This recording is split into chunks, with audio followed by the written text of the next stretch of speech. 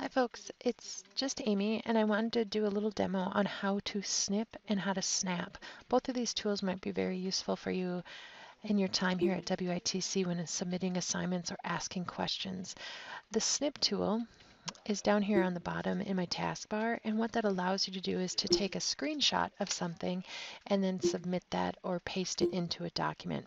To find that, you can do a simple search down here and type in Snip, or you can go to your Windows button and go to your All Apps,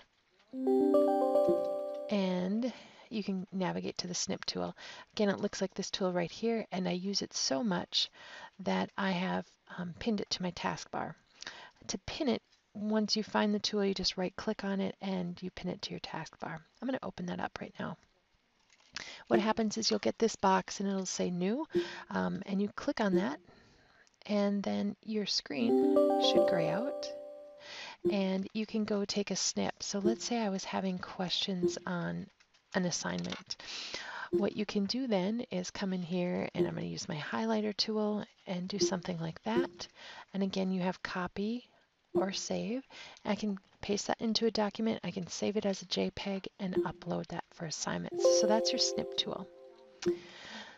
The next one that I tend to like is when I'm researching or working here on campus. I typically have two monitors, and some of you may have two monitors at home, some of you may not. If you only have one, you can do something that's called snap, and you can take a screen and drag it to the left, and it'll go on half of your screen. And the shortcut is the Windows flag key on your keyboard and the arrows keys. And you can see now here that I could then select the right hand side. And so what this allows me to do is maybe be in Blackboard working on something, and then I can have the internet open and doing some research there as well. So that's what snapping looks like. I hope that helps you, and if you have any questions, just feel free to contact me. Have a great day.